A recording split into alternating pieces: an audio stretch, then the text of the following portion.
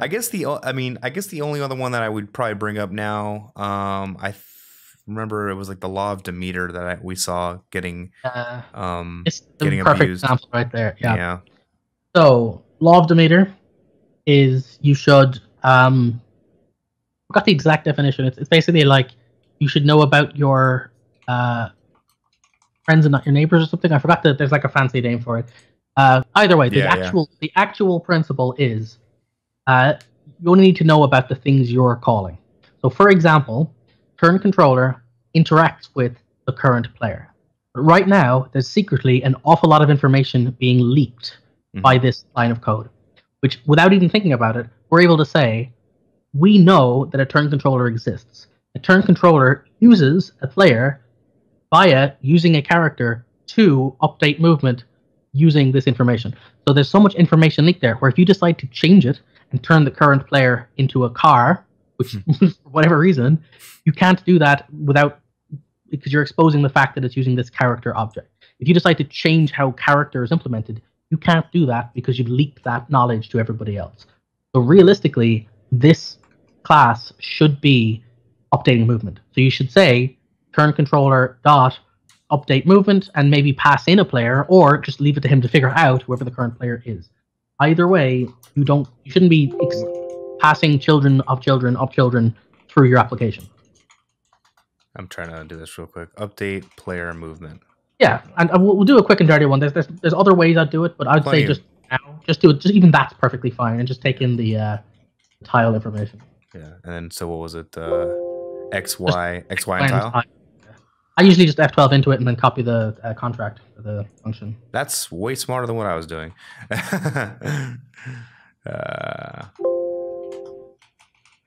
Making me nervous, guys.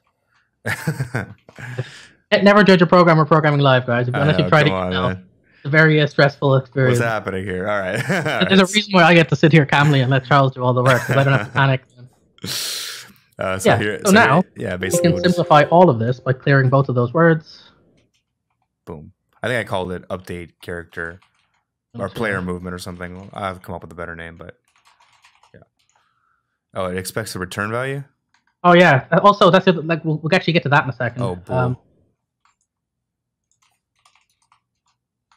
I'm just gonna return. Yeah. I'm sure I could just call the thing, but just for the sake of me. Yeah, I suppose. Yeah, fine. We'll just. I'll do it later. Yeah, well, you get the idea. So that's one thing. So now we've basically removed one layer of knowledge from two scripts, which means it may seem like the same thing. It may be subtly. But hang on a second. Should the turn controller handle player movement? Well, yeah, that's what he's doing, right? He's controlling the turns.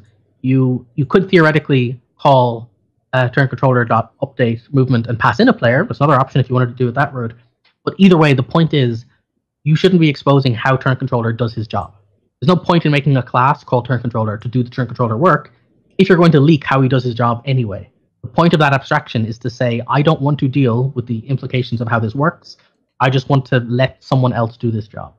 And so if you're ever calling dot something dot something dot something, you're giving away how everything's made, and you should have a function that just is something dot do something.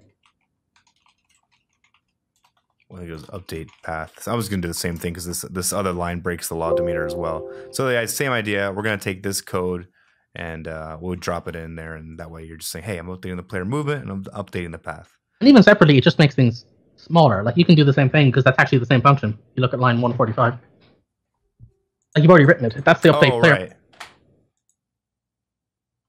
Oh, you can see how this is sort of I get you. Simplifying stuff. Yeah. Now, one other thing as well brings up a good point, because you caught us both off guard there.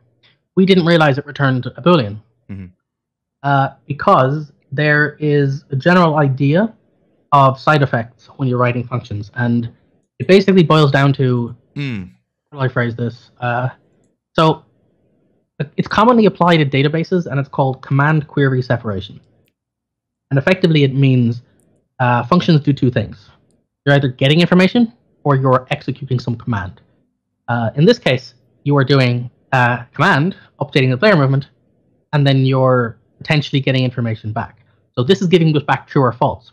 But that doesn't tell us anything. That says, so for example, if I get true back from update player movement, is that telling me the player movement happened?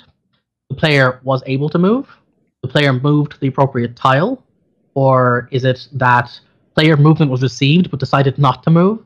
That true doesn't tell me anything.